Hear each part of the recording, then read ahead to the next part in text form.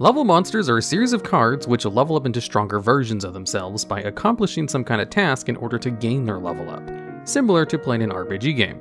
However, most of the level up tasks required were just too slow, and their effects weren't strong enough for them to see any kind of widespread success. The first wave of level monsters were introduced in 2004 in the Soul of the Duelist. This first wave of level monsters included Ultimate Insect, Horus the Black Flame Dragon, Mystic Swordsman, Dark Mimic, and Armed Dragon. And with this initial wave of 5 level monsters, they all kind of had different ways that they could level themselves up, and all of them saw varying levels of success or lack of success. Ultimate Insect, for example, had 4 levels of evolutions, starting off with Ultimate Insect level 1, which had 0 attack and defense, and the only effect where it was unaffected by spell card effects. And its condition in order to level itself up are to simply have this card face up on your side of the field during your standby phase, where you can then special summon Ultimate Insect level 3 from your hand or deck by sending this face-up card to the graveyard, which is how most of the level monsters work. They would send themselves to the graveyard in order to perform the special summon condition, and since they were special summoning stronger monsters from the deck, Konami thought to give them conditions which should not be too easy to fulfill.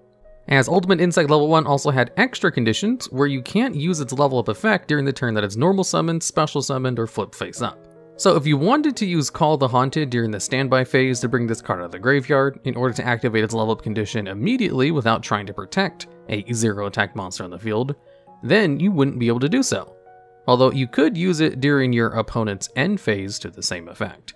However, the exact same combo did work for Armed Dragon level 3, who has the exact same level up condition, where it just needs to be on the field during your standby phase in order to bring out its higher level monster, except without the restriction where it can't be activated during the turn it's summoned, which is odd because they both came out at the same time in the same set.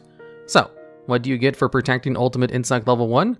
Well, Ultimate Insect level 3, where it had the effect that if it was special summoned by the effect of its level 1 counterpart, then all your opponent's monsters lose 300 attack while it's face up on the field. And then it had the same level up condition where it just need to exist during the standby phase in order to special summon the level 5 variant from your hand or deck. And also has the same restrictions where you can't use the effect during the same turn that it's summoned. And the level 5 is the same thing, which finally brings out the level 7, which simply reduces the attack and defense values of all your opponent's monsters by 700 while it's on the field.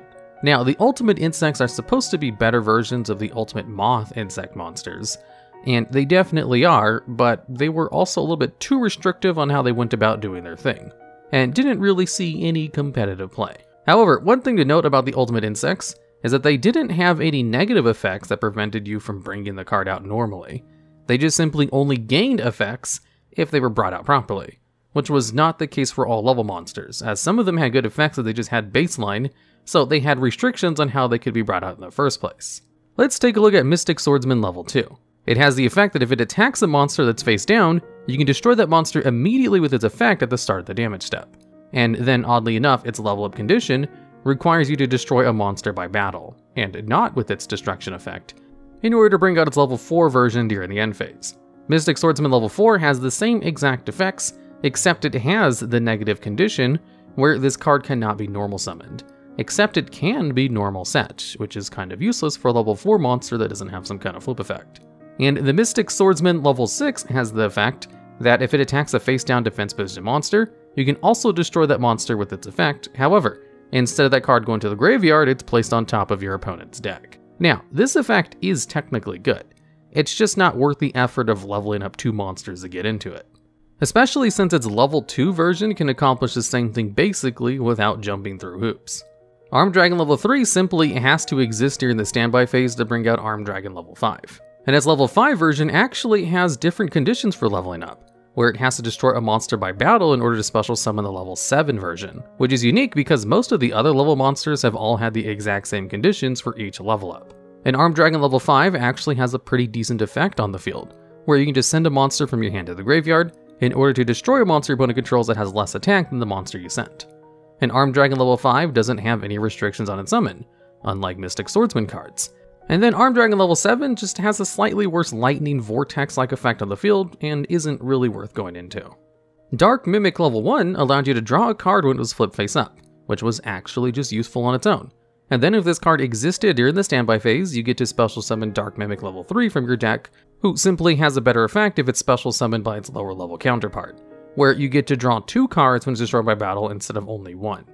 And really, the Dark Mimic cards are some of the best examples of how they should have iterated on the level monsters going forward, where they have decent effects on their own, and just have better effects if they're brought out through their normal procedure. However, they definitely did not take the Dark Mimic approach going into the future. Just a spoiler alert. And then finally, the Horus cards. Horus the Black Flame Dragon level 4 simply needed to destroy a monster by battle to level up during the end phase. And level 6 has the exact same level of conditions, although it was also unaffected by spell card effects while it was on the field. Which was a distinction that was somewhat important because Horus the Black Flame Dragon level 8 is probably the best level monster.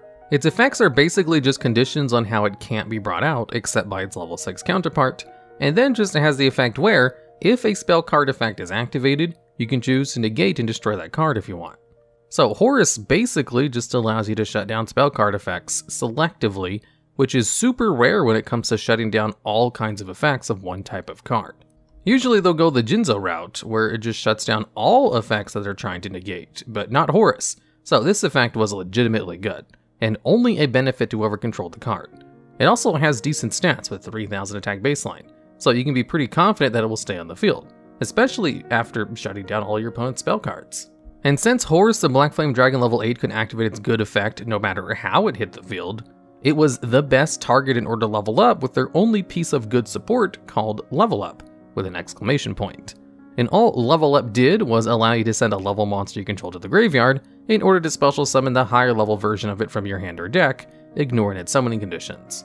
And one of the great things about cards that ignore summoning conditions is that there's no real extra rules that come into play as long as you can special summon them from the hand or deck. So you could easily bring out Horus the Black Flame Dragon level 8, as long as you were able to get Horus the Black Flame Dragon level 6 on the field, and of course had Level Up in your hand. And even though Horus the Black Flame Dragon level 6 was immune to spell effects, it's not immune to the effects of Level Up, so you can send it to the graveyard in order to cheat out the level 8 version, which is why it's in the card artwork of the spell, signifying that it's definitely the best target for the card.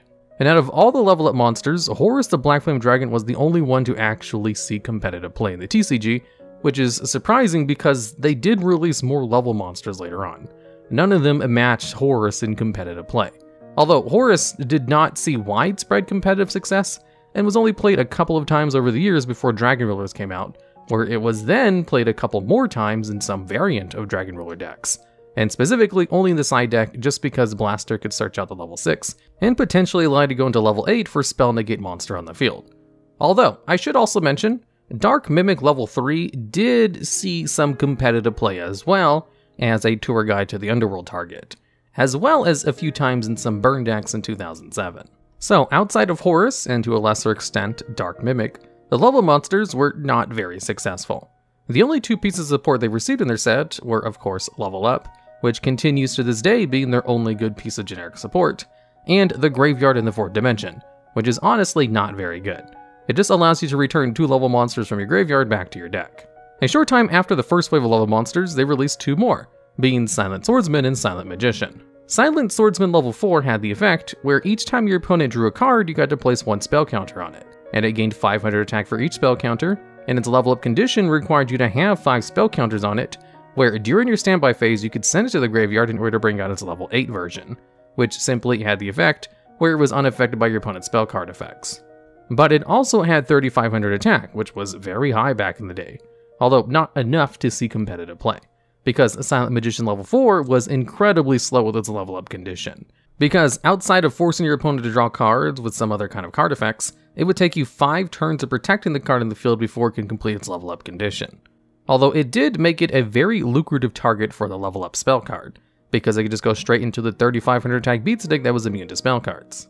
There was also Silent Swordsman level 3, which had a level up condition similar to Ultimate Insect level 3, where it just needed to survive until your standby phase in order to bring out its level 5 version, while also not being usable in the turn that it summoned.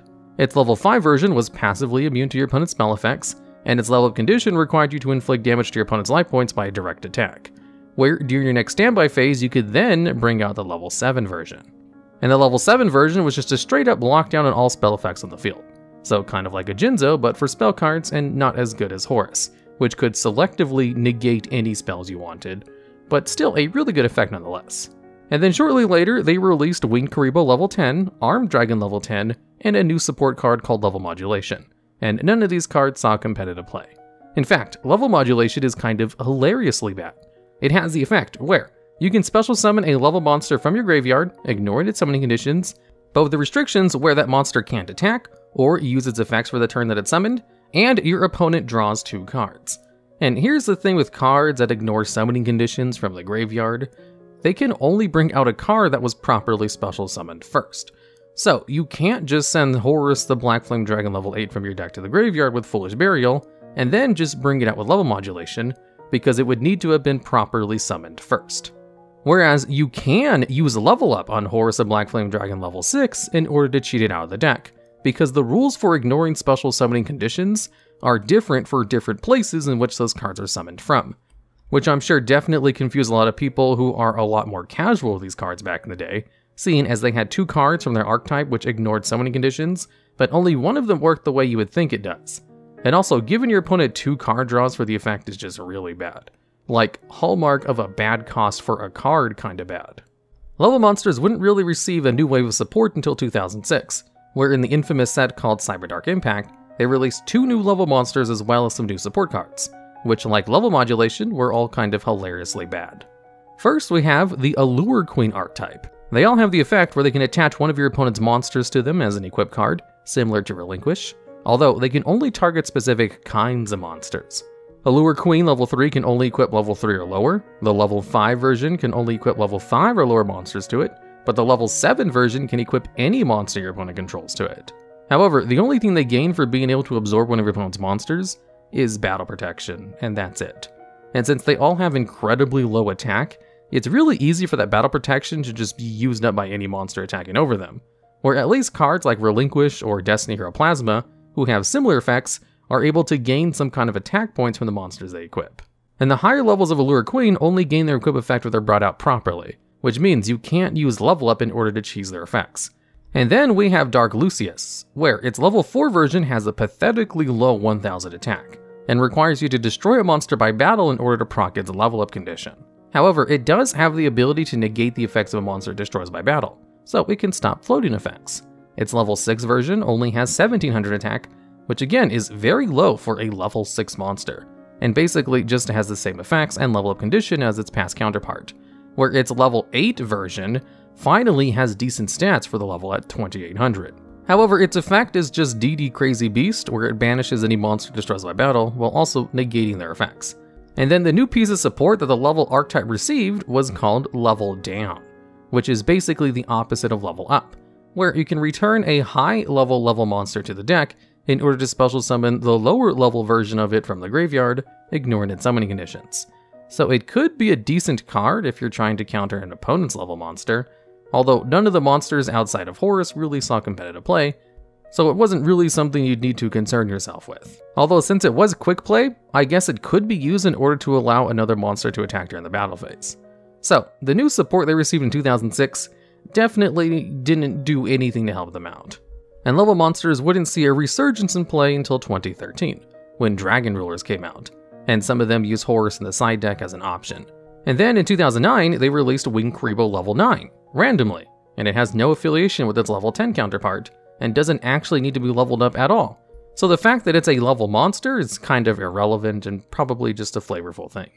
And that was kind of it for level monsters until 2016, where they randomly decided to release support for 2 of the level monsters, that being Silent Magician and Silent Swordsman. And by randomly, I think it's because they were anime cards. The Silent Magician archetype received a card aptly named just Silent Magician with no level, which is a level 4 monster that can be special summoned from your hand by attributing any spellcaster type monster you control.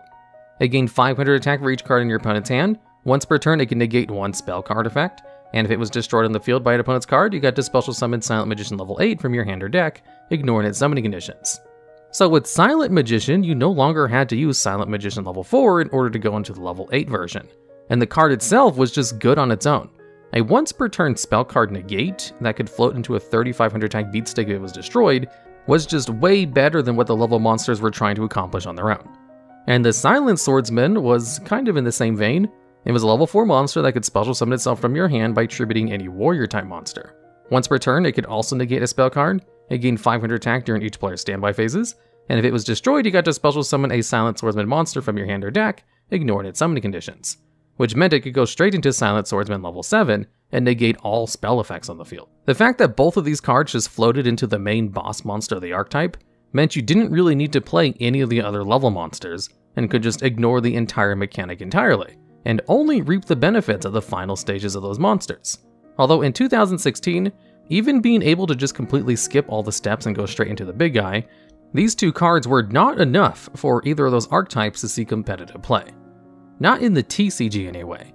When they were brought over to Duel Links, they absolutely saw competitive play, and one of their support cards was even put on their ban list. As in addition to the Silent Magician and the Silent Swordsman, they also released a couple of other support cards for them, and one of them was called Silent Sword Slash, where on a quick play spell card, you could increase the attack of a Silent Swordsman monster you controlled by 1500 permanently, and also until the end of the turn, that monster is immune to card effects. And being immune to all card effects is easily the best form of protection that a card can have. So you could just chain Silent Sword Slash to one of your opponent's removal effects.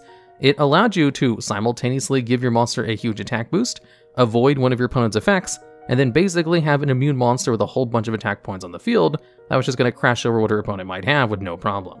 And also, it could be banished from the graveyard in order to add a Silent Swordsman monster from your deck to your hand, which was just a little bit too high of a power level for Duel Links, although not good enough to see any kind of competitive play in the regular TCG. And then after 2016, there wasn't any other new level monster support, or any new level monsters until 2021, so very recently, when they released the Armed Dragon Thunder series. These are a series of support cards for the Armed Dragon monsters, which are actually level monsters, although they work a little bit differently than the original ones, and can be played alongside the original Armed Dragon monsters as well. As the Armed Dragon Thunder monsters have the effects where their names are treated as the original Armed Dragon monsters while in the field or graveyard, and they can send a monster from the hand to the graveyard in order to forcefully level themselves up, and special summon the higher level Armed Dragon monster from your hand or deck, but only 2 to 3 levels higher each time. And since their names are treated as the originals, you could use Armed Dragon Thunder level 5 in order to properly bring out Armed Dragon level 7 from your deck. And the Armed Dragon Thunders also have effects that activate if they're sent to the graveyard in order to activate the effects of a dragon monster, which usually just involves gaining advantage in some way. So if you have a handful of Armed Dragon Thunders, it would be very easy to go all the way into the level 10 version, with the level 3 version immediately on normal summon, as you could use level 3 to go into level 5, then level 5 into level 7, and then finally level 7 into level 10, while gaining advantage as long as you were able to ditch Armed Dragon monsters from your hand for each of those level ups. So, it seems like they kind of fixed the level up effects by just allowing you to do them whenever you want. However, they kind of already figured out how to properly create an archetype of level up monsters way before the Armed Dragon Thunder monsters came out. More specifically, with rank up Xyz monsters. The whole theme of level up monsters was just weaker monster slowly leveling up into a stronger version of itself. And this is exactly how a lot of rank up Xyz archetypes work. Let's take a look at the Digital Bugs, for example. They have 3 Xyz monsters who can rank up into higher level versions of themselves by detaching 2 materials from their previous iterations.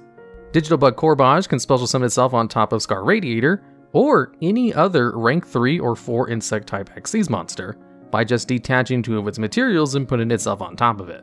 Digital Bug Rhinocebus can do the same thing, but for a rank 5 or 6 insect type monster, which Digital Bug Corbage fits that description.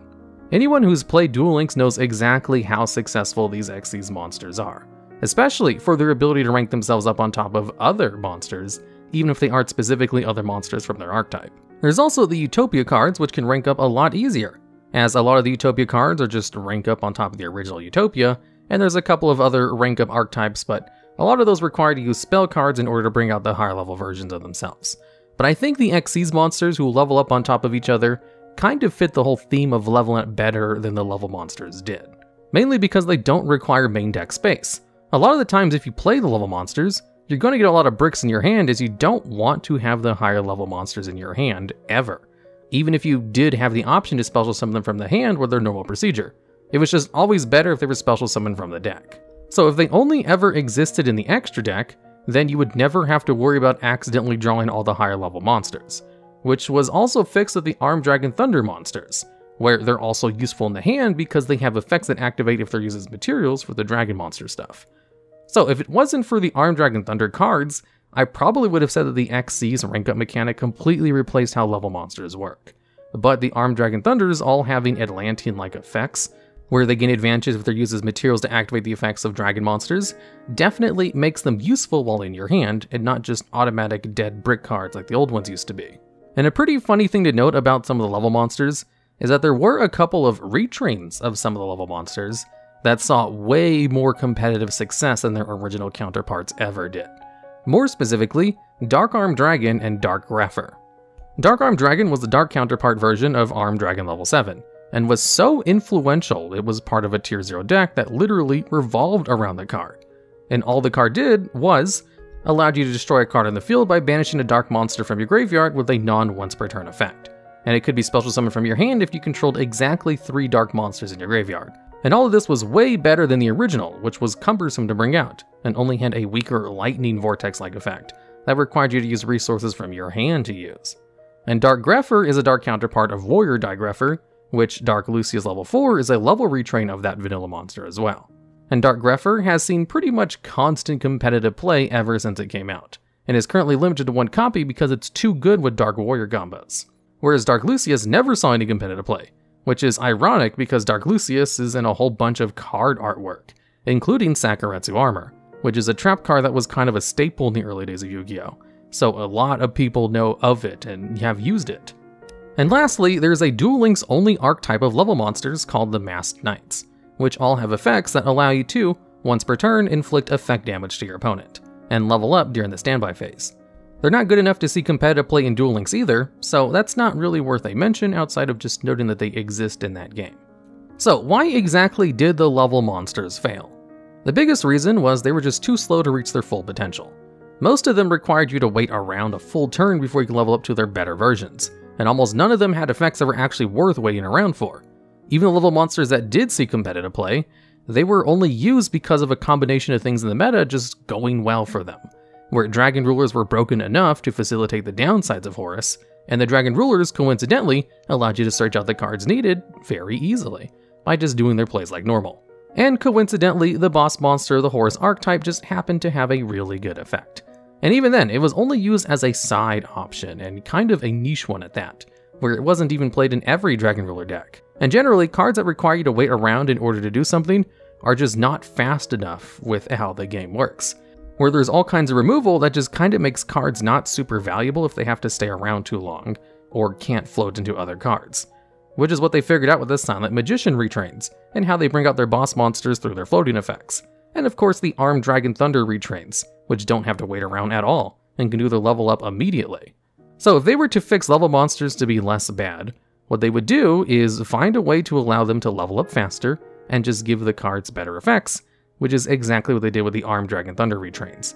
And in fact, the Arm Dragon Thunder series is just a really good example of what was wrong with the original level cards, i.e. being too slow to level up, and what they could do to fix them, i.e. just give them much better effects, in addition to some kind of floating effects, like they did with the Silent Magician retrains. Alright, and that's the video. Hopefully you understand how bad it is to wait around for a card to level up, without me having to go into detail about how modern Yu-Gi-Oh works, where a card barely stays in the field longer than your main phase, so of course you wouldn't be able to level up something during your next standby phase. And also, if you have any ideas for future videos that would fit into the series, I'm definitely looking for more ideas down in the comments.